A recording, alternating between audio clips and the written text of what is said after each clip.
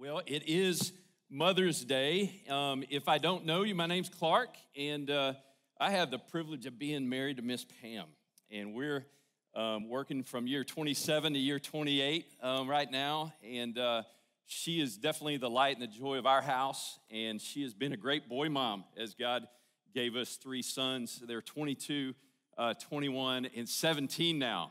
And so she's about to add another title to her mother experience, mother-in-law. And so we're bringing a girl into the family, Miss Maggie Mosier, on exactly 2 months from today. And so we're super excited about that. And so, Pam, if you're watching, you're not here yet, I'll see you next service. Good morning and happy Mother's Day. So super grateful for Pam in my life. 6 years ago today, I wanted to acknowledge this as well as we get started this morning. Did you know we opened 6 years ago today? Here in Fayetteville? Incredible, yeah. And so I thought we'd do something fun. I know some of you just sat down, but if you were here that day or you were part of our church when we opened, go ahead and stand up, okay? All right, so we love you, but guess why we came to Fayetteville? It's because of those of you that are sitting.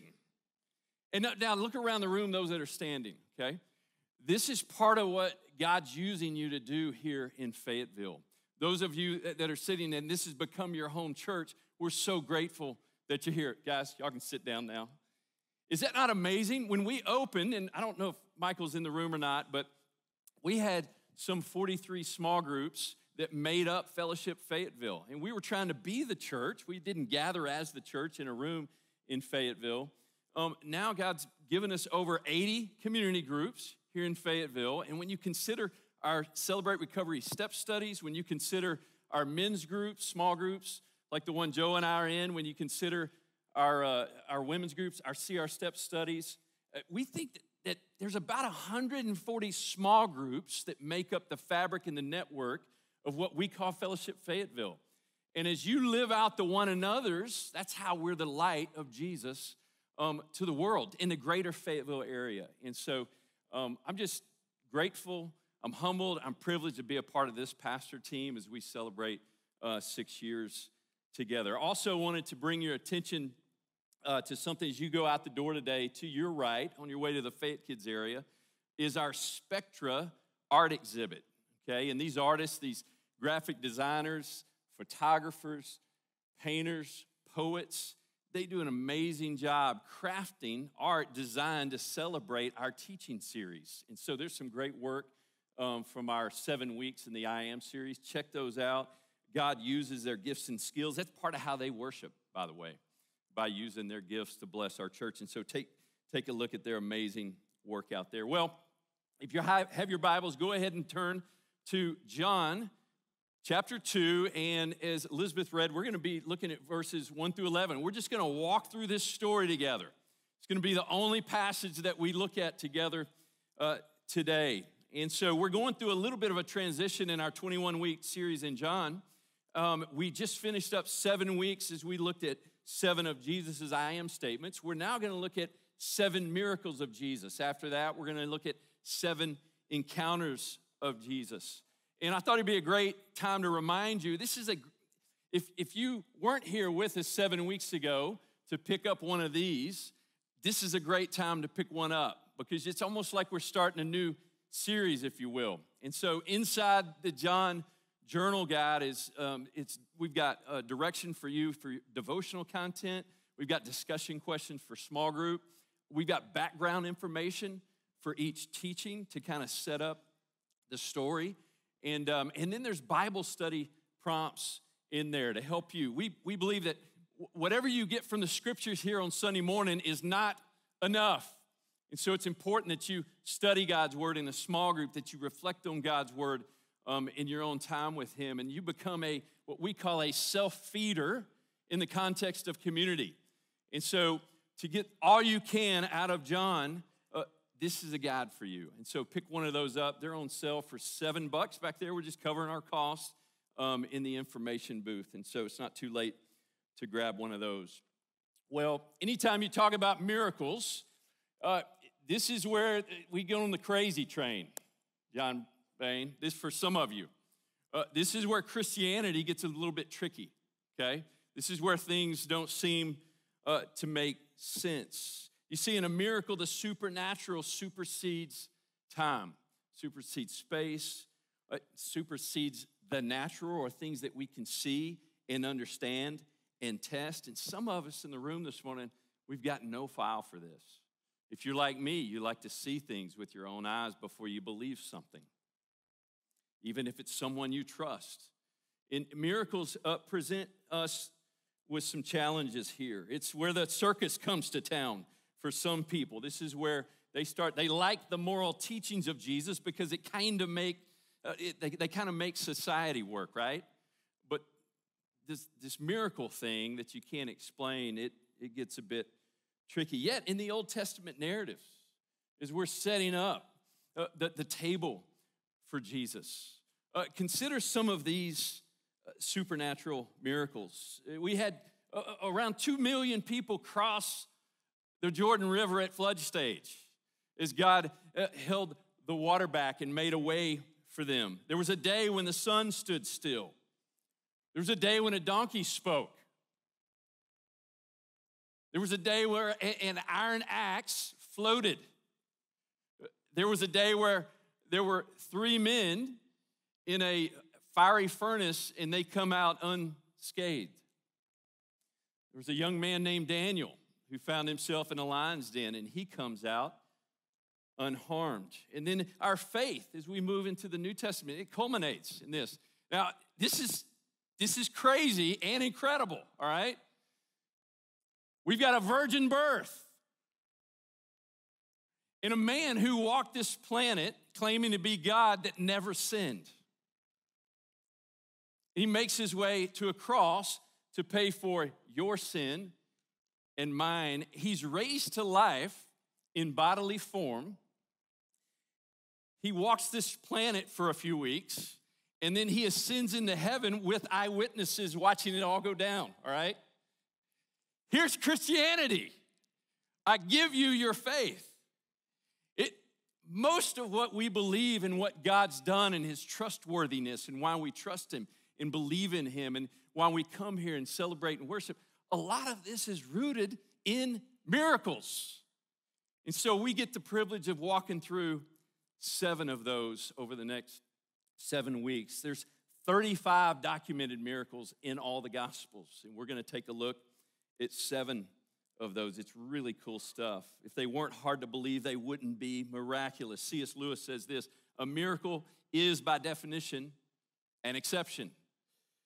So let's set up the context for what these miracles are and what they mean. There's 4 words that are used in Scripture in the original Greek that describe this idea of miracle. The first one is dunamis, and it carries with it the idea of power, okay? Supernatural power.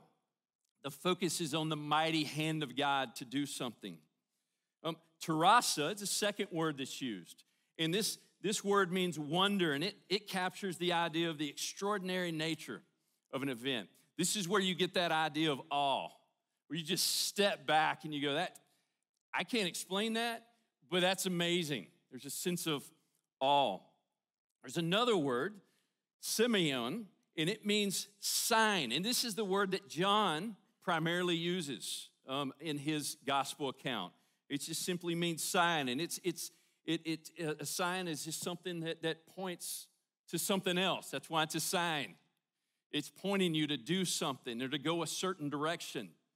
And the signs in John's gospel, by his own words, are pointing us to Jesus. And then there's another word that's used often when we talk of miracles. It's the word ergon, and it simply means works. Most often, you'll see this in John, that idea of sign and wonder is used in tandem. And so you'll see that a lot here in the book of John. Wayne Grudem sums up, I think he's got a good definition for what a miracle is. It's a less common kind of God's activity in which he arouses people's awe and wonder and bears witness to himself. The purpose of miracles, simply put, to attest to the identity of Jesus, that he is Israel's true Messiah and he's the world's Savior. It's the purpose of miracles. John's purpose in writing this gospel, and we've said it every week, is to lead people to faith or belief in Jesus. Miracles also illustrate deeper truths. Remember, we looked at who Jesus is when he said, I am the bread of life, and that followed a miracle where he had fed 5,000 people. It wasn't about the bread. It was about pointing people to something deeper, to a relationship with him. And then finally, this is really cool. The miracles help us see something like a preview of a world to come. We all know this is a broken place, and in Jesus' miracles, he's just like he does today in chapter 2. He's coming to the aid of a family. They find himself in a unique spot. He heals the lame and the hurting. It's a broken world, but there's a world coming where things that are broke are fixed, where the old becomes new, where where everything that's wrong becomes right. And he restores things, and you see that. You see the wholeness come, and we get glimpses of that in the miracles. And so we're going to work with this statement. I used it a few years ago when we were working through a series in the miracles, this idea, okay? Jesus makes old things new and all things better. Jesus makes old things new and all things better. And we're simply just going to walk through the passage together, and we're going to see the wedding, the wine, and the wonder. The wedding, the wine, and the wonder. We pick it up here in verse 1. On the third day, a wedding took place at Cana in Galilee. Jesus' mother was there, and Jesus and his disciples had also been invited to the wedding. And we find ourselves in Cana. It's a little village in the hills of Galilee. It's not a huge town, okay? And so this wedding that we're about to look at is probably quite a big event for a town of this size. Some scholars believe that this part of John's narrative begins basically a 3-chapter section, John 2, 3, and 4, that we call the Cana cycle, where Jesus roams from Cana down to Capernaum. He makes his way down to Jerusalem, back up through the hills of Galilee, and by the end of chapter 4, we're back in Cana for his second sign miracle. And in this Cana cycle, some amazing things are happening. We see him go public in his ministry here. In the next scene, he presents himself as the new temple. And then we see in John chapter 3, he presents this idea of the new birth. In his interaction in early chapter 4 with the Samaritan woman, he gives us a new way to worship. And then we see him healing the official son at the end of chapter 4. And that's what happens in this thing that we call the Cana cycle. Interesting here, his disciples are with him. His mom is with him. And it made me think, this is a time of year where a lot of you go to weddings. And I was just, it was probably a multi-day event, okay? At least the reception form of this. And so who knows what day they're in this wedding, but it's probably deep into that event, okay? Just picture a spring day where you call up a couple of buddies and say, hey, are you going to the wedding? You go by and pick them up, and you're going to pick mom up on the way, okay? There's a real human thing about this experience for Jesus, okay? So they make their way to the wedding, and I think, it's not the point of the passage, but anytime you see Jesus with his men, he's doing discipleship, okay? So for those of you that are intentional at making disciples of Jesus, you can't only do it in a coffee shop with your Bible open. It's an integral part of that experience. But you've got to be with them as you go and interact. Some have said that more is caught than taught. And if you're a parent, you know that, sometimes in a negative way. But more is caught than taught. And I think we've got discipleship going on. He's also, I think, finishing well in spite of what it looks like here in his interaction with his mother. He's still taking care of his mom at age 30. There's care going on for her. And so a little bit about what's going on there behind the scenes. And as any wedding, and you've been a part of some of those, you want this event, this day, this 22 minutes, this 30-minute wedding, or ours was too long. It's like an hour and 5 minutes. It's a long wedding, right? Yeah. We tried to watch it recently, and we shut it off. It was like, what were we thinking? Just trim that one back. Well, you want a wedding to go well. And this is a picture from one of the first weddings I did. And these are my two sons, and they were the ring bearers. And Nate's locked in there to your left. Jacob, he's being a little squirrely, all right? And so he's got kind of that mischievous look on his face because the groom had just slipped him some money to get down the aisle. And that's, we were hoping, this is the first wedding, our kids are involved, it's extra pressure, this has got to go well. And so he had to bait him in with some money. And then seeing those pictures on Mother's Day, I got to keep going here or I'm going to lose it. Some of you know Brian Pope, the Right Reverend Brian Pope. And I don't really know what to say about this on so many levels. There was a day where some of us wore robes at outdoor weddings with apparently no shirt on under them. And I don't know. Yeah. We can get that slide off of there. I didn't ask him for permission to do that either. Well, I've been blessed and honored to be part of some of your weddings, and I'm not going to dig up all those stories, but I've made some mistakes, and I've been in some situations that were pretty challenging. I think I saw Matt and Kara in here, and I didn't ask them permission here for this either. But Kara, I remember we were doing the vows, and I looked at her, and I said, "Will you take Matt to be your wife?"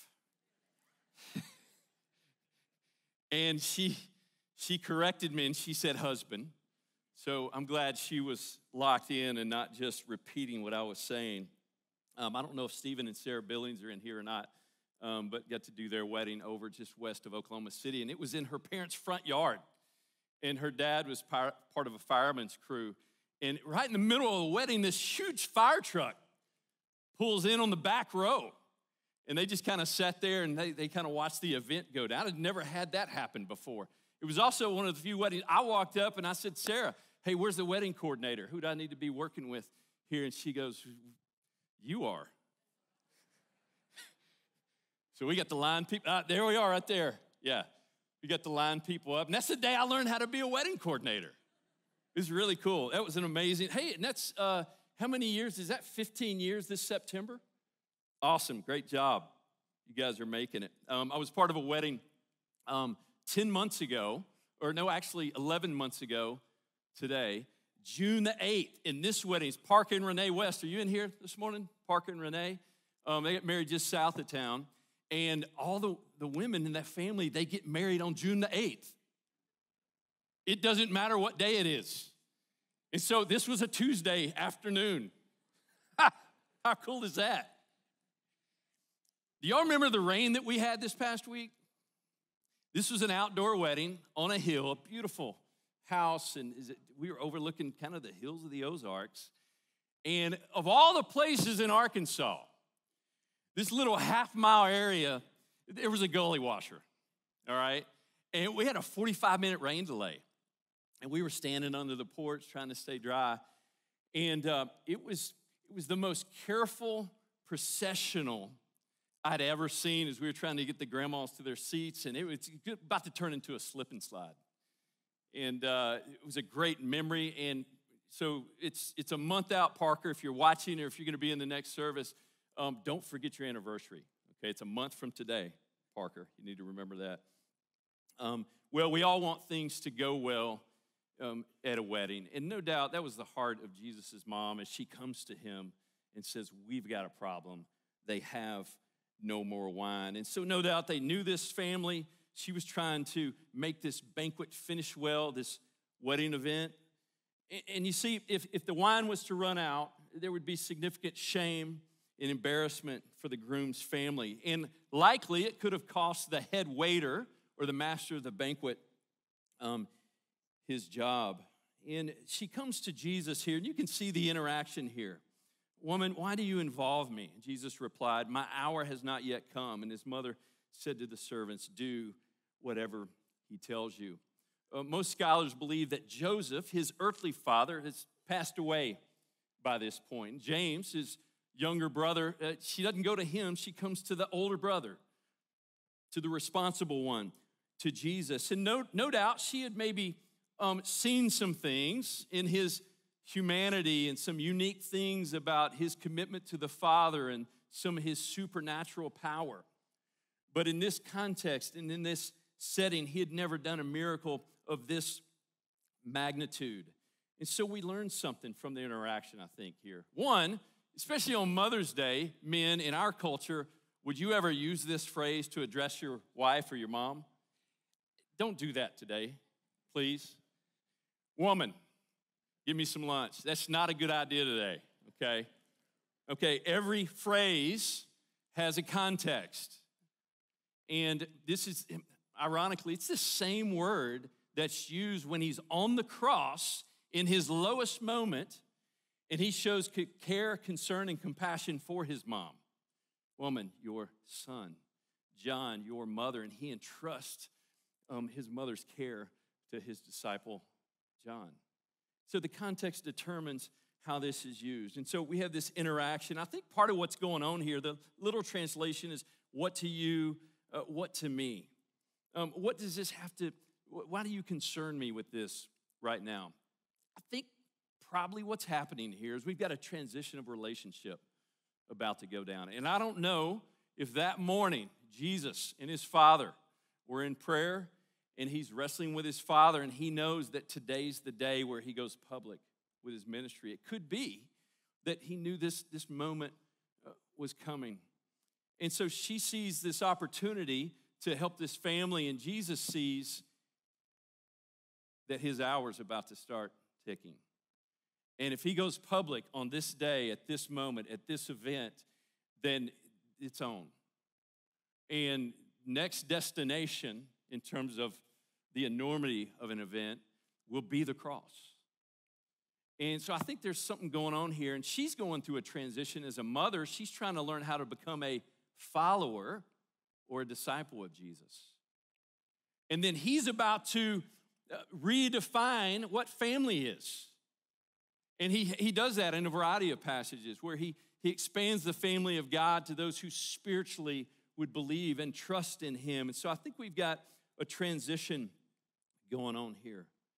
He speaks of this, and this is the reason I believe this. If you let the text, around the text, determine what this means, he says this. He says, my hour has not yet come. That, I think, speaks into kind of the tone of the moment. And he knows that the Passion Week is not too far out, and his death would be imminent. You also see this a little bit if you remember back in Luke chapter 2 where his mother and father find him at the temple. And he speaks to them uniquely. He said, I must be about my Father's business, or I must be in my Father's house. And it says that after that moment, it says that he submitted to them. He spoke to them like an adult. He spoke to them with this kind of otherworldly kind of language that had more meaning to it. And yet it says that he submitted to him. And that's what we know he did and how he lived from age 12 to 30 up to this scene. And then we see this, and we transition into this scene where the miracle happens. And each author highlights different things. And it says, nearby stood 6 stone water jars, the kind used by Jews for ceremonial washing, each holding 20 to 30 gallons. John highlights certain details, and one of those details he highlights here is these 6 stone pots, and they held water that was used for the outward washing of someone's hands before they would go to the temple or to the table to eat. And so it's an old covenant practice that John brings up here. And then interesting in this miracle, the only command is to fill the pots, and specifically to the brim, I guess so there could be no trickery. Fill the pots. In this miracle, there's no grand pronouncement. In this 30-minute window, however long it took to fill these pots with water, there's no one showing any kind of act of faith other than his mother, who's just saying, take care of it. And it's kind of a miracle in the mundane, behind the scenes. It's public, but it happens very secret. It's unlike the miracle with Lazarus where he yells and says, Lazarus, come forth. We don't have wine. Become wine. Water, become wine. There's no pronouncement. It just happens. And then Jesus begins to be a blessing to this family. He goes on to say this in verse 9. The master of the banquet tasted the water that had been turned to wine. He didn't realize where it had come from, though the servants who had drawn the water knew. He calls the bridegroom aside, and he questions the groom's logic. This late in the party, this late in the celebration, why would you bring this kind of wine out? A mentor friend of mine, a guy that discipled me when I was a college student, he did the math one time, and he came up with these numbers. Maybe you've heard them before. At an average of 25 gallons times 6 jars, you're talking about 150 gallons of wine. It's the equivalent of 600 bottles of wine or 2,400 servings of wine. It's a lot of wine, all right? And it's good wine. So I'm not a wine connoisseur, but I'm guessing that a $50 bottle of wine is better than an $8 bottle. And this would probably, I heard someone tell me that they had been around someone who had I think it was a $35,000 bottle of wine. That seems a little high. But at $50 a bottle, you got about $30,000 in today's dollars, $30,000 worth of wine late in a wedding. And Jesus is showing that he's making old things new and all things better. Literally at this wedding as he blesses this family. He could have done a lot of things to help the poor and to the downtrodden. He would do that. But here in this moment, he keeps this wedding going. And when we consider the Jewish tradition of those stone pots, an old ceremonial washing tub, if you will, that washed the outside, now it's turned into a holder of wine that would represent something new and better, abundant fulfillment. He breathes life into these old stone pots that could not give life. And to be clear, based on the way this passage is worded, this is not grape juice, all right? People have been drinking too much.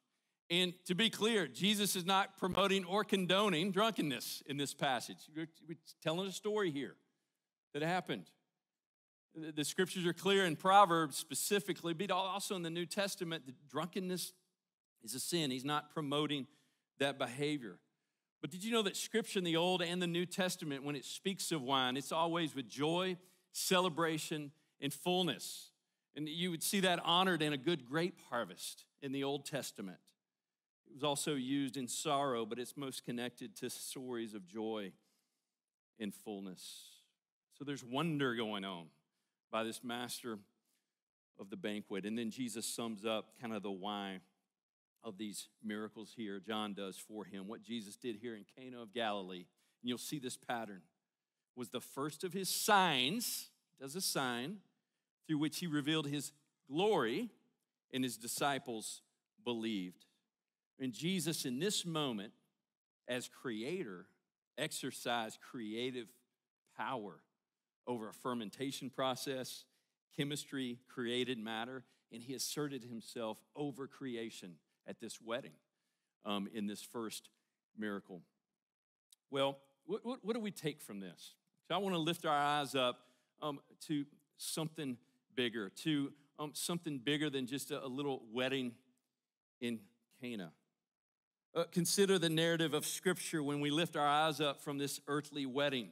Consider the garden moment as we go back to creation in that first wedding. Consider the words that are used in the Old Testament of Yahweh's committed faithfulness to Israel. Consider, as we get into the New Testament, Jesus' parable teaching in Matthew 22 when he talks about this wedding feast, and he speaks of it as it's this new kingdom of God that's ushering its way in. We consider Paul's language in Ephesians 5 where he specifically gives us a picture of Jesus and his bride, the church, and how our marriages today are supposed to manifest that good news to a lost world. And then when we get to Revelation 19, towards the end, we've got a picture of a wedding. It's a worship experience, much greater than anything we'll ever experience in this room. There's a worship experience that happens. And it says this, blessed are those who are invited to the marriage supper of the Lamb. So here in the springtime of AD 30, these guests are sipping from cups full of good wine. Jesus knew something else was happening behind the scenes. We know he's thinking about it. He brought it up with his mother, his hour. Consider his words at the Last Supper with his disciples in Luke 22. The cup that is poured out for you is the new covenant in my blood. The wine in that cup would represent the blood that would clean the inside, not ceremonially at the outside. But Jesus knew what was coming. In Matthew 26, as he wrestles with his Father in prayer, as he stares the cross down, he says, if it be possible, Father, let this cup pass from me. Let this cup pass from me. Did you know another image with wine in the scriptures is the wine press? And it's a picture of the wrath of God. You see, it wasn't just this representative cup of wine that represented the blood that would pay for your sin and my sin. There was a cup that he knew he would start drinking on this day. They drink cups of joy. He was drinking a cup of sorrow. So that at a future wedding feast, you could drink real cups of joy.